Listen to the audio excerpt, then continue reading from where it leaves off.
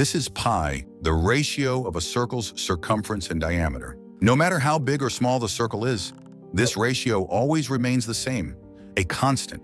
This enigmatic constant is a sequence of digits that never repeats and never ends. An infinite sequence that is so random that every possible combination of digits could exist somewhere in pi.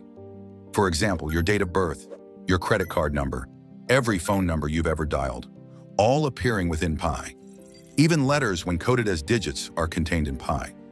The name of every person you've met and will ever meet, the DNA of every species, and the poetic works of Shakespeare.